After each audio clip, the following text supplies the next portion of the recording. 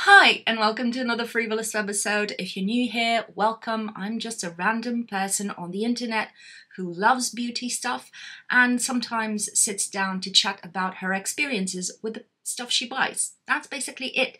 I hope I can provide you some information and if not, just some entertainment. So let's jump into it. You know what we're doing here today. You've seen it from the title. I had to add to the noise, but you know, I have a temperamental skin, let's call it that.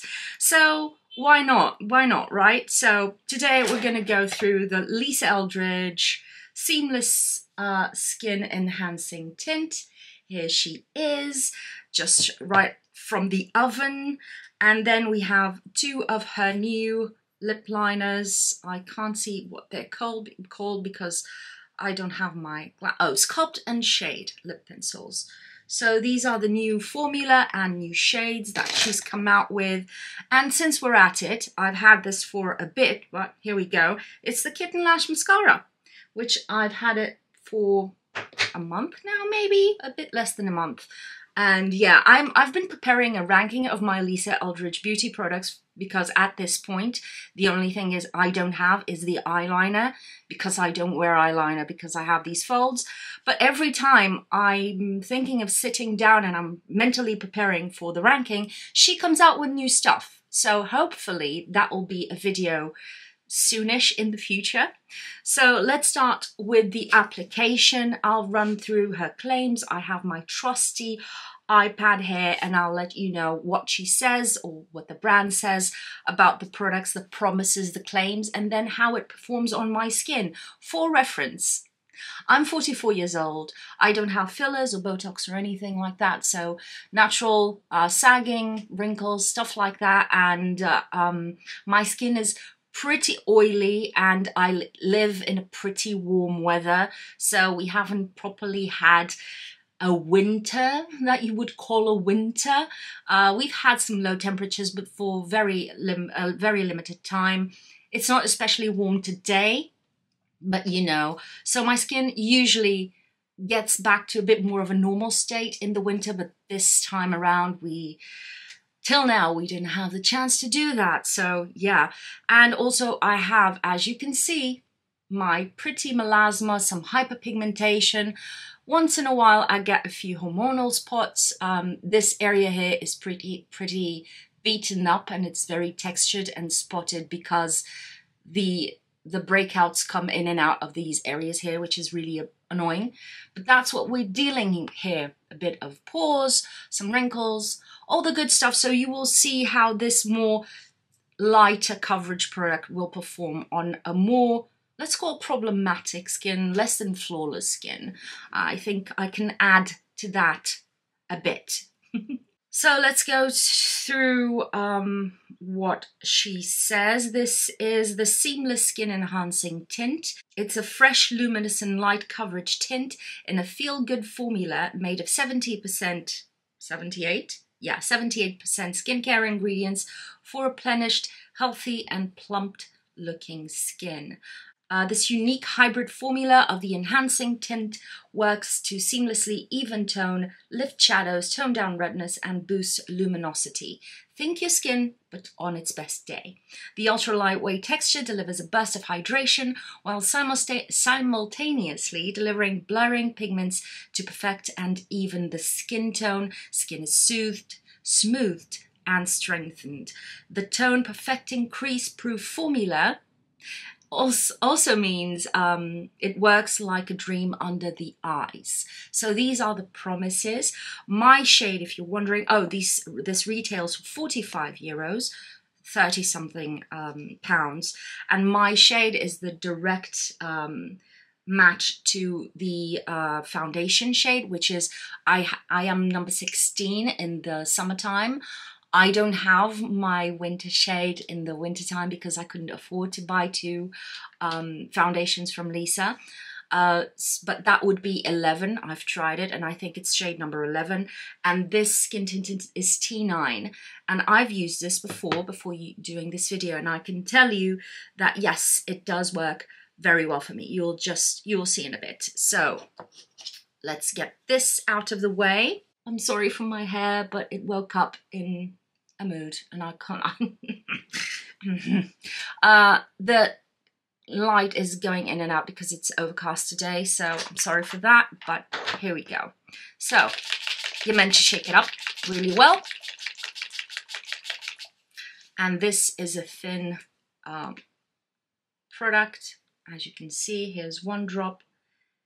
It's a thin product, but it's not too watery, I'd say. And Lisa says to apply one drop and go from there. Listen, I've tried her technique. It works really well, but I know off the bat that I will need more coverage. So what I do is I do about 3 droplets, a bit more, maybe 3.5, and then I blend it out in with my brush.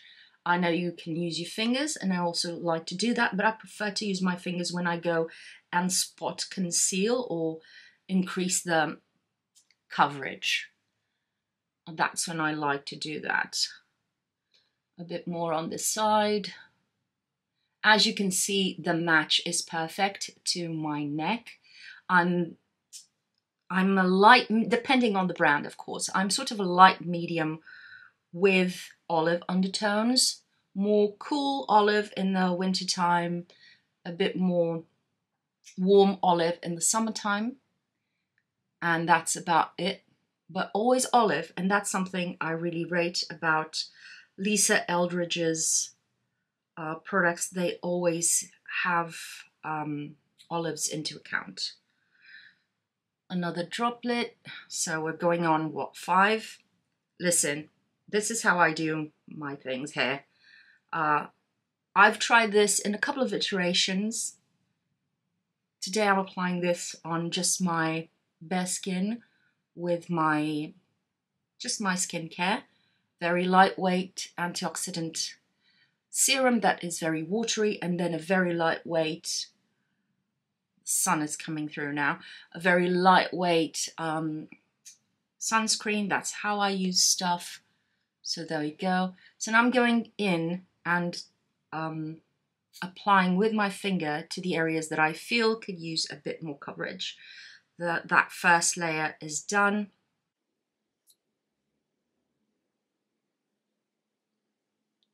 The green tint also helps to sort of cancel out some of the redness on my face, which is nice. I have loads of little red spots, I'd say. So now I'm going into my melasma area. You've seen it before. It's pretty, oh, ouchie. It's doing pretty nicely right now, but you know.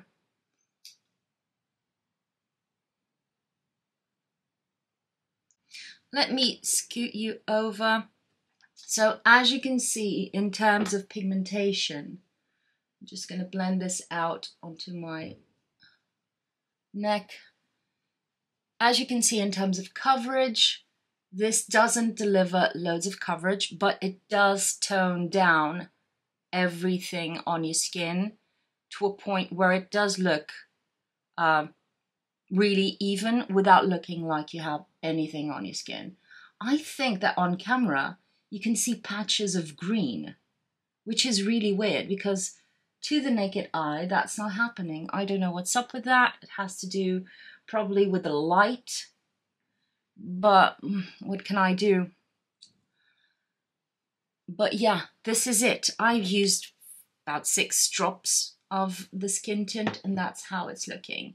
In terms of texture for this product and the first impression upon application, I think this delivers exactly what it says. My skin looks more even, very healthy, but this is so lightweight you can't see it on the skin, which is really impressive. And the finish is not dewy, which is something that I think this product is bridging a gap that I was seeing with this kind of product, is that when you talk about skin tints and tinted moisturizers and all that, usually the sheerer products, the sheerer coverage products are more geared to dry skins, as in they're very luminous and emollient off the bat. Whereas this product, although it's not mattifying in any way, it just lets what's underneath it to come through. So if you have prepped your skin, if you have more hydrating products on your skin, they will be luminous and seen through the product.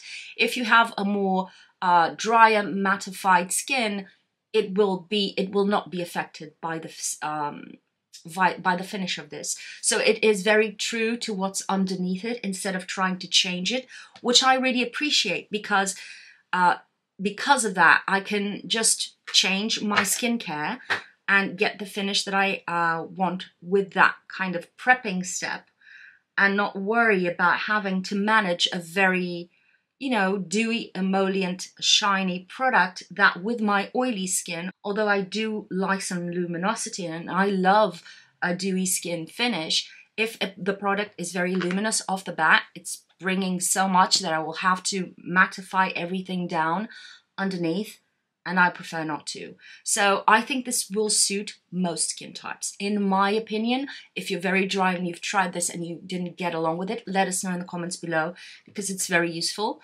And you can see when I apply a little bit underneath my eyes, it sort of slightly lifts that area, and because it's so thin, it is not noticeable. And I have quite crackly under eyes. They're not necessarily dry, they have these little wrinkles. Can you see them?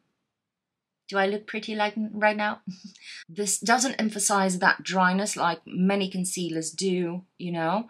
And if you're going for a no makeup look, this would be just enough if you don't have very heavy under eye problems or darkness. But with just a bit of a corrector, I think, underneath it, you maybe just get away with it. And it doesn't feel, it feels mostly set. It doesn't feel sticky or tacky on the skin, which I personally appreciate a lot. It doesn't feel like it's very slippery or creamy. It just feels like your skin has been recently hydrated, but it has just sunken in.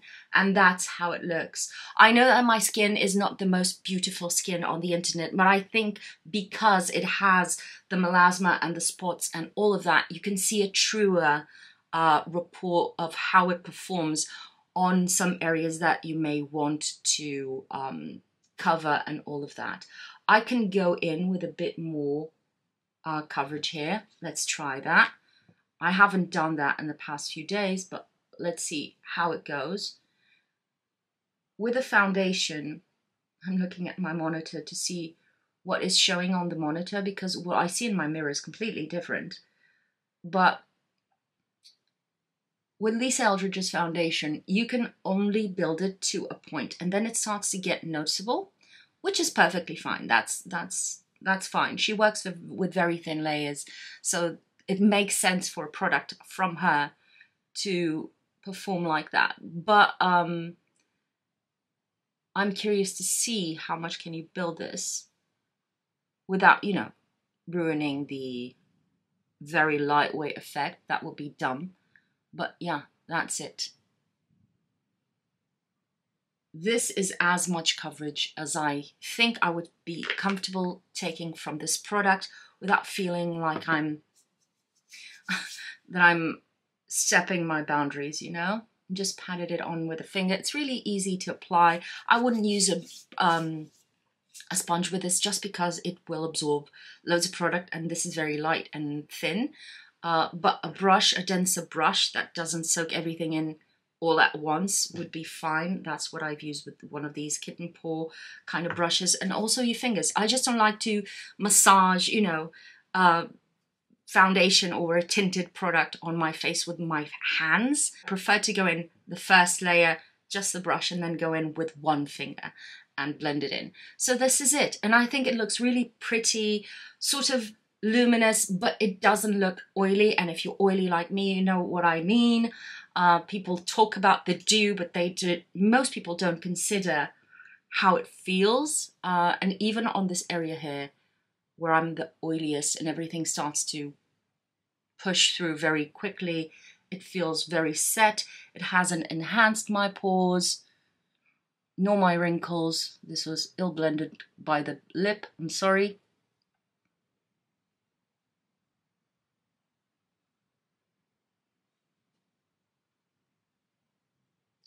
So this is it for the tint. Let's go in with a bit of powder on one side and not powder on the other side. Now, keep in mind, I would powder this, especially on this area here, because I touch my face. So I like to have a protective barrier. And on the sides of my nose, I like to powder everything because that's where I start to look shinier. Regardless of the product, that's where my oils break through. But for the sake of this video, I'm just going to powder one side and not powder the other to see how it goes. I haven't tried it, so yeah. I'm not going to apply concealer. I'm just going to let it as is so that you can see how it performs under the eyes. So yeah, let's go in. If you're wondering, I'm using the Huda Beauty Powder. I'm going to powder this right side.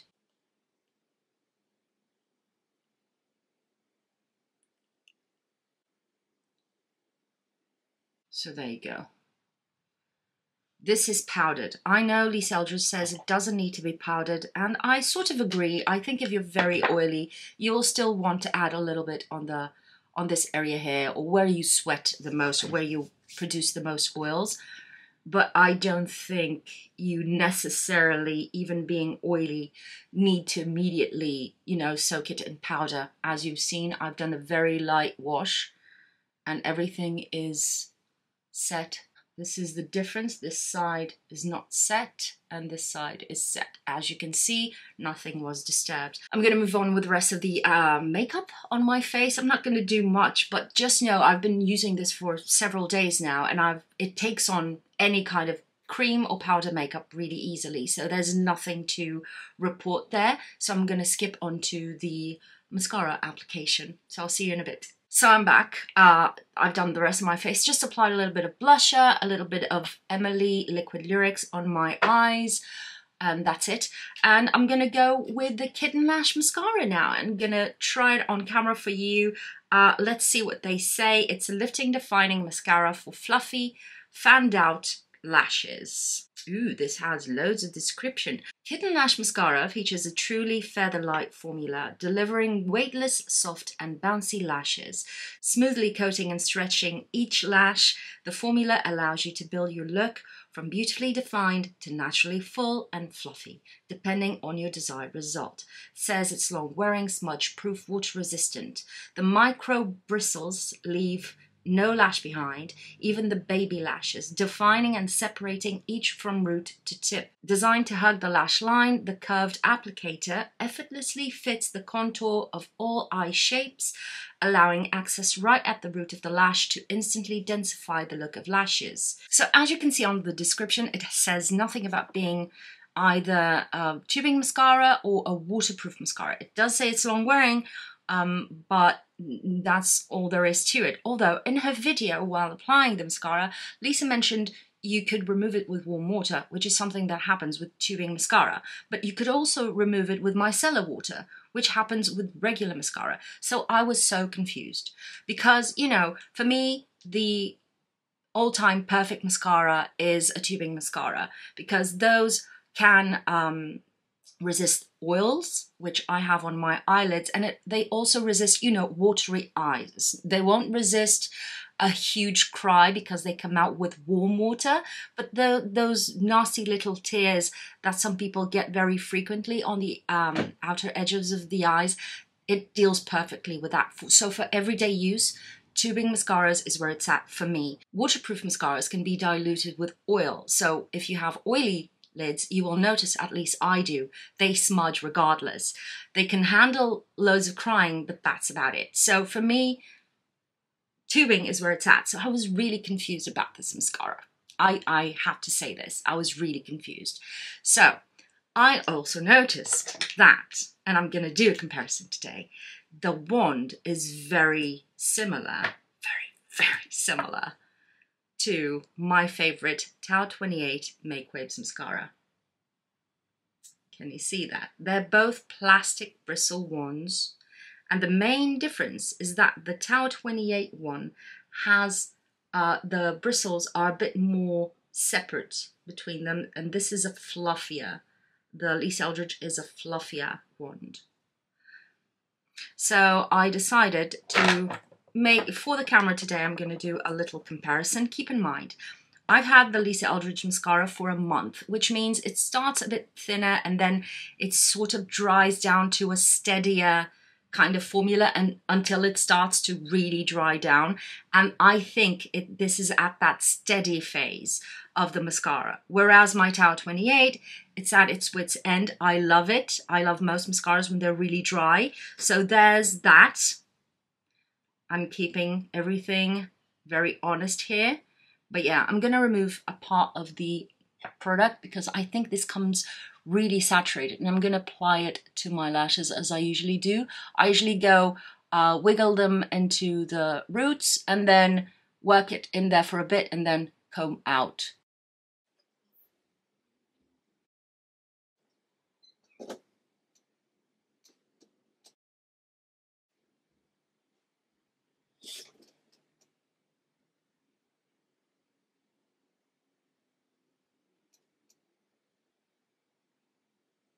So first application is done. As you can see, I always stamp mascara on my lids. Regardless of the applicator, I always end up messing up my mascara on my lids. That's not a problem for me. I'm used to it. I just wait for it to dry down and then I just remove it with a dry spoolie, just scrape it off.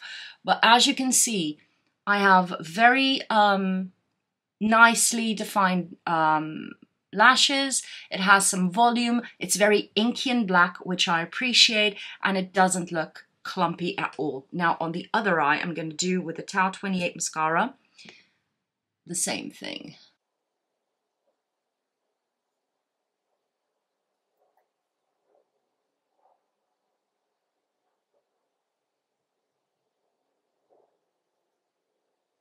Because this is drier, I had to dunk it in for a bit more product halfway through, but this is basically one coat of the Tower 28 mascara. And as you can see, it gives me more separation of the lashes, as in they're all individually coated in a way and they look fluffier, in my opinion. I know this has to do a bit with the fact that this mascara is drier, but I can get this result even when the mascara is more wet at the beginning of its life, you know. I'm gonna go with another layer on this eye. I haven't curled my lashes, by the way. And this is what I get when I start to build up the mascara. This is what I usually get, and this is where I stop because I'm starting to notice, I hope you can see, those little dots at the end of the lashes, and I can't do that. This kind of spidery little dots, that's where I stop.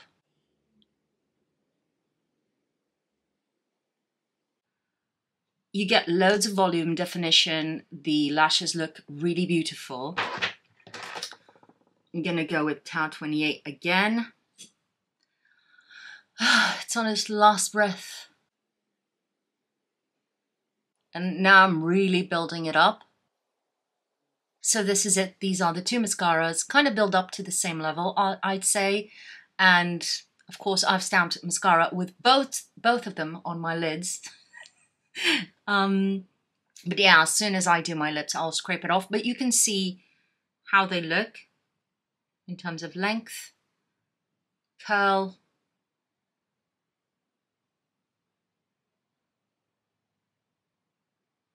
and overall appearance. I can say that this Lisa Eldridge one is blacker off the first swipe and inkier, but it does have a tendency, at least on my lashes, this is very personal, it has a tendency to sort of clump them up a bit more at the roots and then add a bit of that spidery leg at the end of them.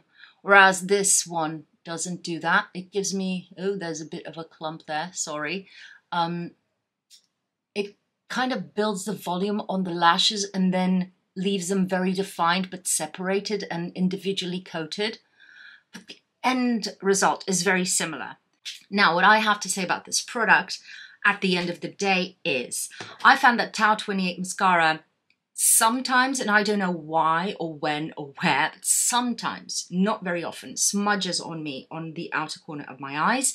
Don't ask me why. Maybe it's because it transfers to my lower lashes, but it's such a thin amount that I don't notice it. But it does slightly smudge sometimes. I have very oily lips. This does not budge. The Lisa Eldridge mascara just stays on the lashes wherever you've applied them, and it stays looking the same the whole day, at least for me. I don't have problems with curling my lashes. I don't curl my lashes, but I don't have any problem with them falling down either. This, I don't feel it keeps them crispy and set up. But because it's very lightweight to the touch, it doesn't weigh them down either. If you have very stick straight lashes, by curling them, I don't know if this will hold the curl, because on one hand, again, it's not crispy. It doesn't feel like it's very stiff, but on the other hand, it's so lightweight. I don't know how it would work for you, but that's my conclusion with that. For me, that is not a problem. I don't feel that my lashes droop down throughout the day with either of these mascaras. The major difference in terms of longevity is really that the Lisa Eldridge does not budge. It hasn't flaked down either. It hasn't smudged in any way. It just stays where it is, which I absolutely appreciate. I found it interesting. The first time I tried to remove it, I went on with my cleansing balm, which I use for everything. And this was a bit difficult to remove with the cleansing balm. And I was kind of like, oh, she mentioned warm water or a micellar water. Okay, I'll go in with a micellar water. And it came out effortlessly with a micellar water. I don't know what was about that, but I don't like having to go with a separate eye makeup remover. I like to go in with my cleansing balm and remove everything at once. So what I did the next day was to remove it just with water, and it just comes out with water very easily. I don't understand the science. Is really baffling, but that was my experience. So you can actually remove it with micellar water and or warm water, but with my cleansing balms, which destroy everything, this was sticking down. I don't know. So now I'm gonna, since this has been drying for a bit, I'm just gonna scrape it off. It's the easiest way to remove your mascara from your eyelids. Just make sure it's all set before you scrape it off so that it doesn't clump the lashes together. So yeah, this is my conclusion on the mascara. I'm very torn because I sort of prefer the feathery, fluttery finish of the Tower 28, but the longevity and stability of this one and the blackness of it is beautiful. So these are two gorgeous mascaras at different price points, I may add, and I like them both, which can happen. You can like more than one thing. Now onto the lips. I have two lip definers. This is how they're called. Sculpt and Shade Lip Pencil. I have one in 2C and one in 1N. So the neutral, the lightest neutral, and the second lightest cool tone. So I'm going to show you the two of them here.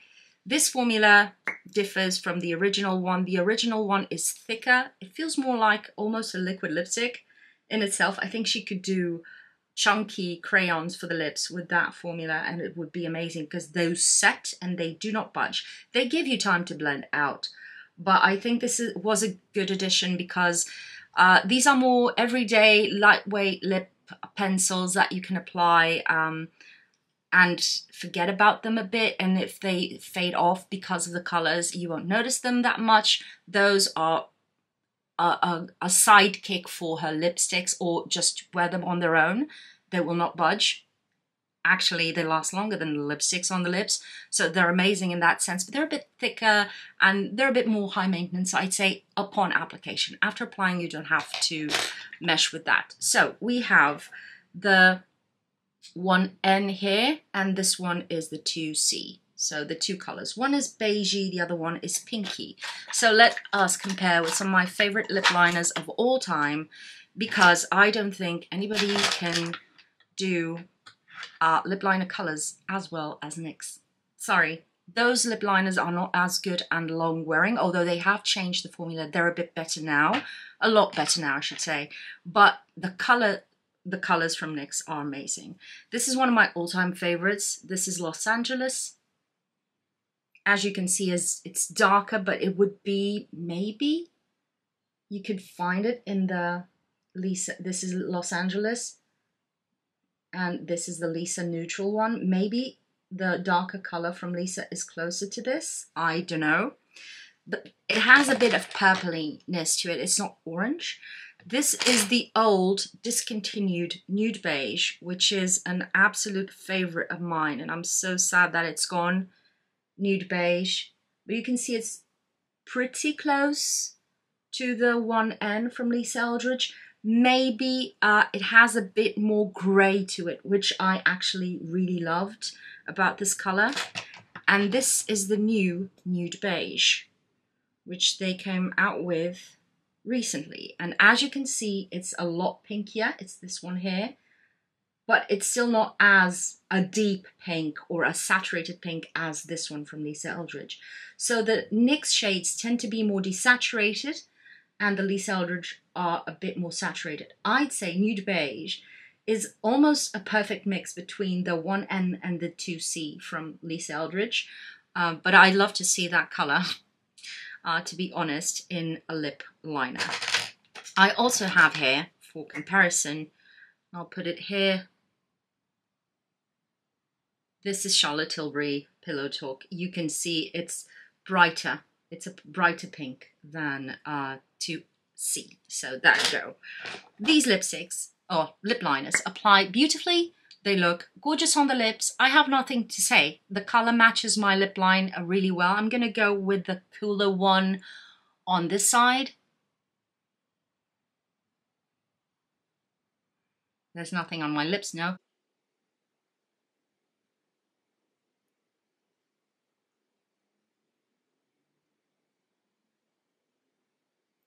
So this is 1N, and you can see it's almost perfectly my lip color. A bit beigeier maybe. And this one is 2C.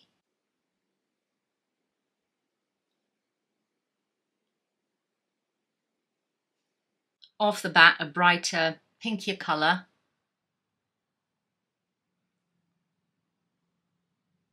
But still quite neutral on my skin tone. What I'm going to do now, just for the shits and giggles, I'm going to line the outer line with the pink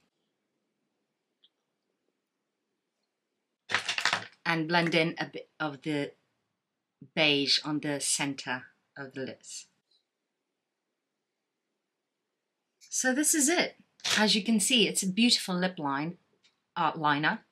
These are beautiful lip liners. The colors are really nice. I think these were an amazing addition. I think she was missing the neutrals. I think she can go even cooler toned with the cool tones, but these still look amazing on the lips. From my experience, these do transfer a bit, as you can see. I built them up though. These do transfer a bit. They don't set as well as the other ones, but they do impart a beautiful color. These are not as smoothing on the lines because they're thinner, I'd say, but they melt into the texture of your lips and they don't look visibly made up with these lipsticks. So they are perfect for your nude lips, for your balmy lipsticks, but just keep in mind you will have to reapply these because these are not extremely long wearing. I think the Charlotte Tilbury is more long wearing. It's closer to the original formula of Lisa Eldridge's lip pencils. So this is more long wearing and they have, you know, more neutrally colors. Whereas Lisa Eldridge, I think, is lacking a bit of this beautiful nudie, desaturated color story in their other lip liners. On top of this, I'm just going to apply Slip, which is a very neutral lipstick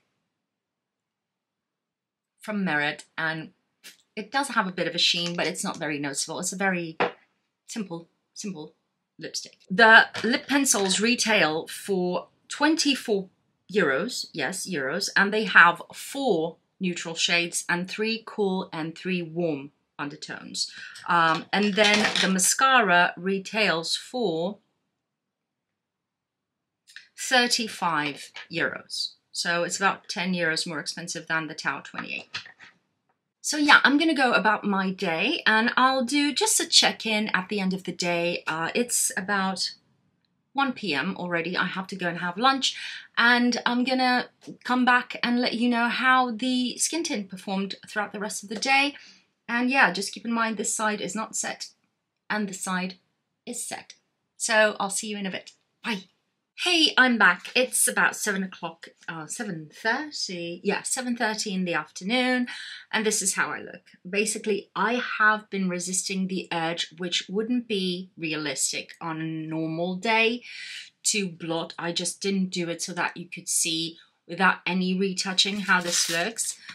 And this is how the skin tint looks. I still have blusher on. Things are still here. My skin still looks pretty similar to what it did. I just look a bit oily on my usual areas. So giving it a fair shot. There it is. Some oil coming off and a bit of product. So this is one of those that if you do blot, the product will come off, and because it has so little coverage, you'll have some redness exposed. It's not one of those that sticks to your face and then only the oil comes off, you know what I mean? Other than that, I was oily basically sort of close to the same on both sides, but it did start to show up a bit sooner on the area where I hadn't powdered, and that's basically the difference. On my lashes, everything is still the same. I think you can see there's a tiny smudge here on the Tau 28 side. On this area, nothing moved. It's still pretty nice, right? My lips were removed completely. I have just reapplied tinted lip balm just to keep on carrying on. I wasn't counting on anything like that. Hi, it's me from the future. I just sat down to edit, it's been a couple of days, sat down to edit the footage, and I realized it was a full day that day, and when I got to the moment of doing my final thoughts on the skin tint, I couldn't form a full sentence, and it would take me longer to piece out each bit where I could make some sense on that footage. It would take me longer than just sitting down and doing my final thoughts again. So here I am. Today I'm wearing the skin tint again, but today I'm wearing concealer, and I've applied a bit more powder. So you can see how it looks on a more average day for me in terms of coverage while we're at it. Now, final thoughts. I don't think I conveyed how impressed I was with this product, how much I liked it, and above all, how surprised I was with how much I liked it. Because on paper, I'm not the target audience, and I wasn't expecting that this would be so impressive for me. So that's saying a lot, I guess, for my experience. This is a skin tint. This is not pretending to be a skin tint by being a low coverage foundation. This is truly a skin tint. This has barely any coverage, but the coverage that it has, in the weirdest way, I don't know if it's the colors, the way the pigment lays, I can't explain it to you, but it is actually perfecting to the skin, and it evens the skin out really beautifully without being noticeable. You can't see it on my face. And that really blew my mind. And in that aspect, I think it does what it says on the tin. And may I dare say that this is not only a great addition to Lisa Eldridge's collection of products that she has to sell, this is a very innovative product on the market. I have never seen something like this. And the finish is natural, as in neutral, as in it's not shiny, it's not very luminous, it's not sticky, it sets into the skin and you don't feel it anymore on your skin, and it's not drying or mattifying either. So I see this being suitable for many skin types, And from somebody who has melasma and blemishes, and you've seen my skin in 4K, I put it all out there, no filters, bad lighting. You've seen it, and it really improves the look of my skin. And if I maintain it a bit better than I did on the day that I recorded, as I left it just drain down my face with oils, it looks really good for many hours. So all in all, I'm super impressed. I wasn't expecting to be this impressed. And the fact that it's a tiny, squishy little white pebble that is easy to carry with you, bonus points. I think this is far better than this clunky bastard over here. Just my opinion. It's really pretty, but you know, anyway. Other than that, I hope you have enjoyed this video. I hope I kept you company. If you have, leave me a thumbs up. Comment down below what you want to see next from me. Are you going to buy this? Have you bought this? Has this worked for you? Because this is just my opinion. And other than that, subscribe if you haven't already. Thank you for spending your time on me, and I'll see you on my next video. Bye.